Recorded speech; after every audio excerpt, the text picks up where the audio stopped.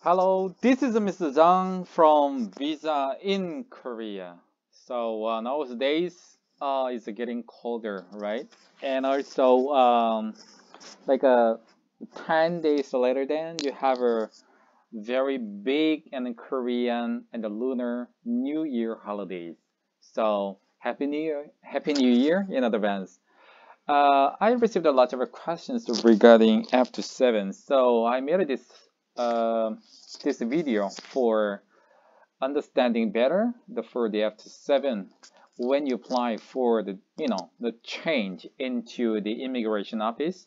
So there are the mainly three very important factors you must check before applying for the F-2-7 visa. The yesterday also I went to the immigration office to apply for the F-2-7 and it has accepted without any other additional documentation required. And the officers in immigration office for the F-2-7 is very strictly they are checking a lot of documents. So today I'd like to introduce what is the main point for the applying for the F-2-7 visa. Okay, the first one, the visa change means what I think about the visa change. The visa change, it means you have the current, right, as I said it previous, and the visa type, and new visa, the F-2-7. So what is the correlation from, like, for example, E-7-1 and designated special activity visa to change F-2-7?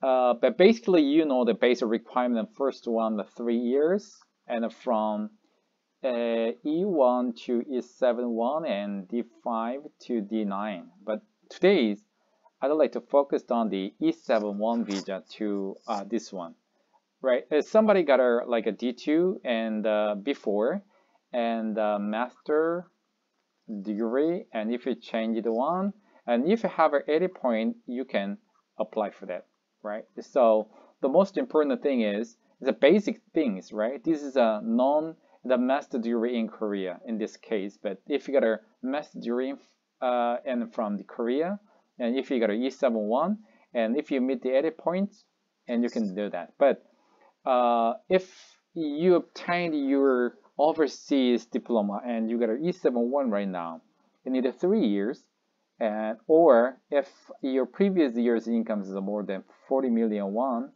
no need to wait. Yeah, that one is everybody know that. I just posted several times, and anyway, the 3 is 80 points. But today's the main topic is when you try to apply for the F-2-7, what is the most important thing? So let us start. Most important checking list, right? This is a very important thing. Okay, the first one is the contract. What I think about the contract is that, for example, it's 7-1 and your the validity of your the period of stay, for example, like May 1st, 2022, for example. If you apply for the F-2-7 that I said that, the very important thing is, and you have to meet your is a 7-1 visa extension criteria.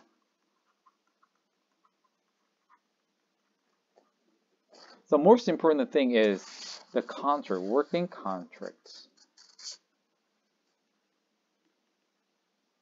That I explain you, your validity is until the May 1st, 2020. But most of the contract is finished like 1 month before your visa expiration. So usually it's April 30th, 2022.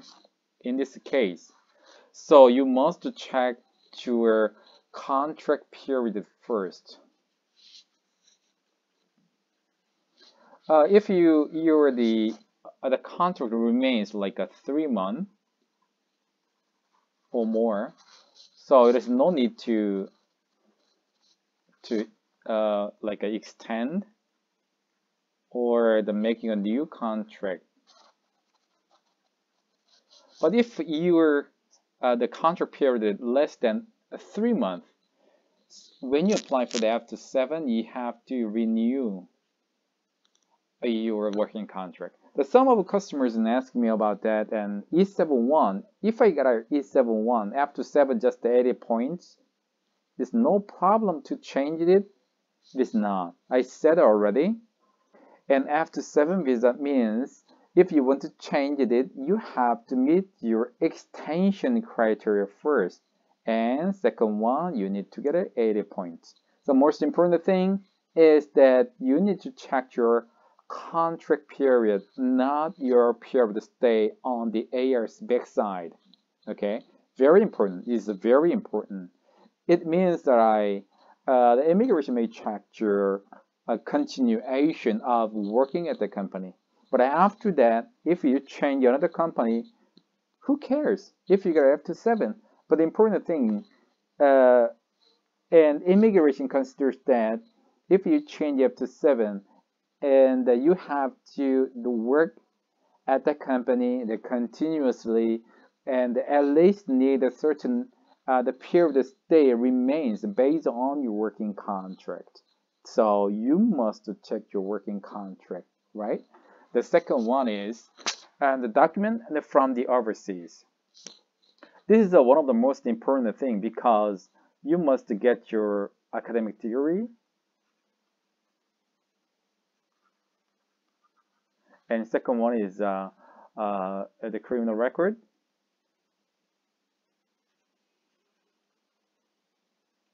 Records from this one is the home country,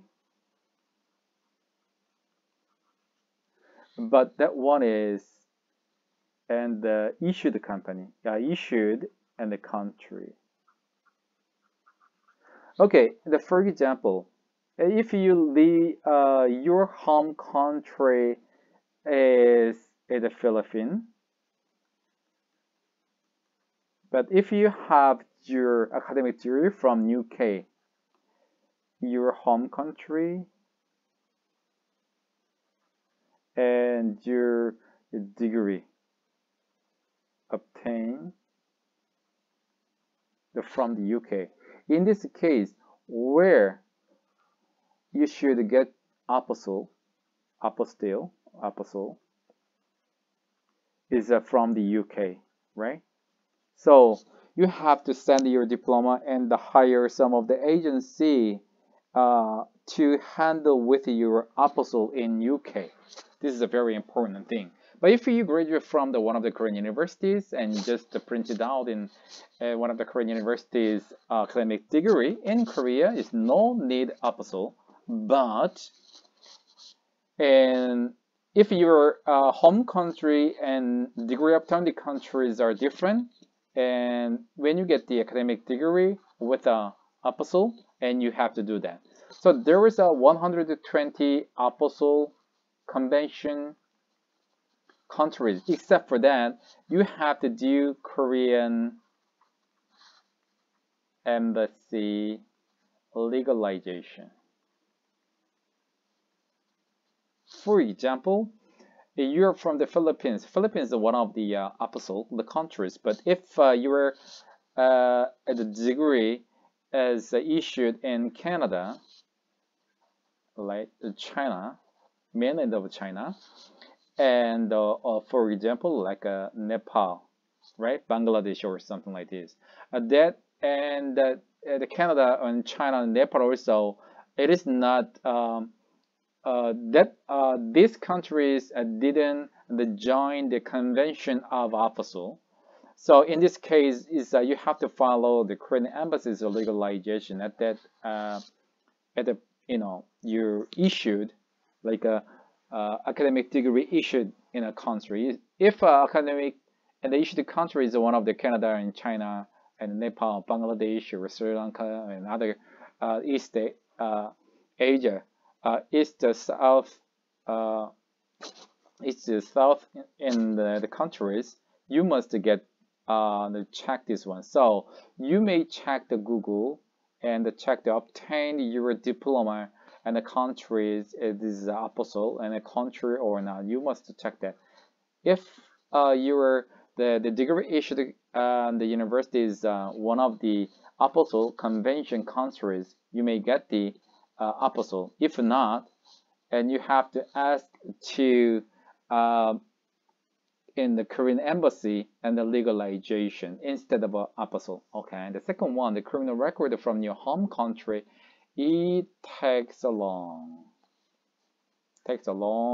time. So you must check that 1 month to 3 months. This is the most important thing. But criminal record in the validation is 3 months from date of issuance of apostle or Korean embassy legalization. Okay, so only take the 3 months. I just complain about this. If someone stays in Korea continuously, and if this criminal record with apostle or Korean embassy's legalization is issued, and while staying in Korea, please extend within 6 months, right? Because it takes so long. So you must consider this period, right? This is period first before you try to apply for that. So my recommendation is that firstly apply for that, right? And after that, once you have it, like maybe you know that a certain time in the period when you get this original version. So at the time that you just reserve to the immigration office, or you hire the visa in Korea delegating that we can do, and there is the window, and we can delegate you. So this is the most important thing, is that you have to get this one. You have to solve this one, and you check what is the proper application time. Application date. Okay, based on. So somebody said that like I don't need academic degree with apostle or criminal record. It's not. But some of the E2 visa holders, right? If they already submitted like academic degree, but you just stay in Korea without any like a departure or something like that, or after the submitting criminal record, you're staying in Korea. Yes. So already you submitted criminal record, but you stay in Korea continuously. Like this with a current E2, yeah, no need to bring a new one. But most of the visa type visa holders, they don't need to give some criminal record before when they are applying for their E7 or E1, etc. Right? Except for the E2, there is no any data for this, submitting the criminal record before. So you must check that how long it takes. Okay, the last one, this one is the most important thing. Do you know that 2021 January 1st to 2021 December 31st, right? This is a 2021 income. But right now was 2022, but 2021 income, and each February you report to 연말정산 and some the report for your 2021 income. The income certificate issued in May, right? This is the most important thing. It's the first one. So I think if you apply for the February thing or the March, there's no problem, right? I think it's based on my understanding as applied 2020 income certificate. But if you is April and May after that, in this case, right, even like April, usually F-2-7, the procedure is around 3 to 4 weeks. It depends on the situations, but so April and May, if you apply for that, you have to sometimes, and you have to wait until the 2021 income certificate issued.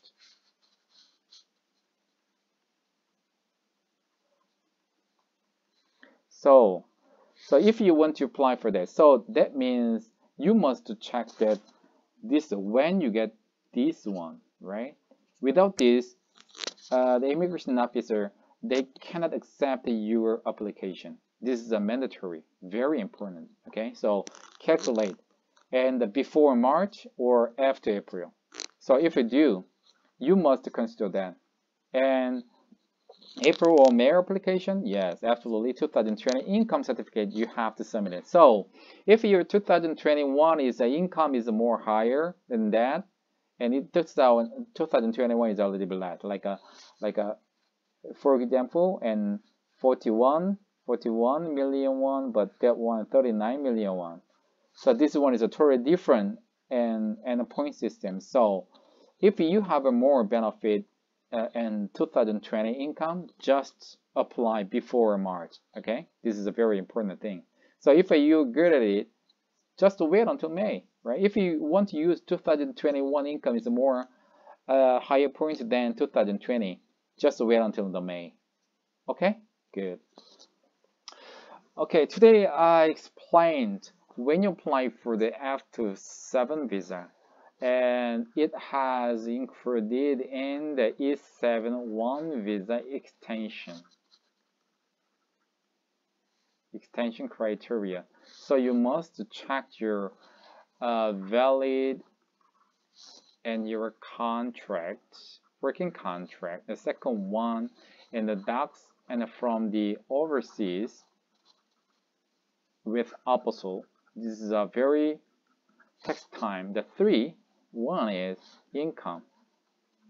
So immigration officers just received your income certificate issued by the tax office.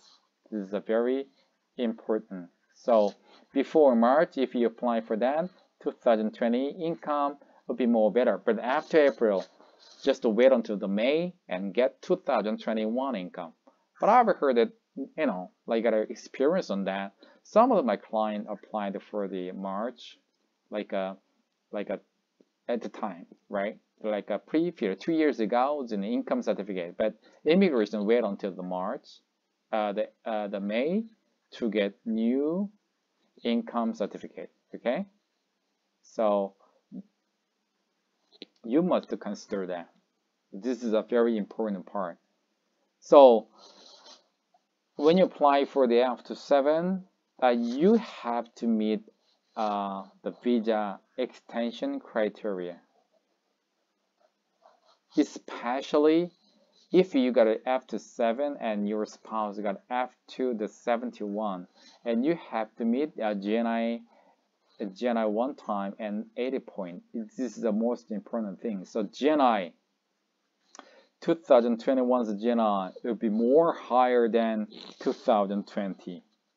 So it is released in the March. This is a more complicated things.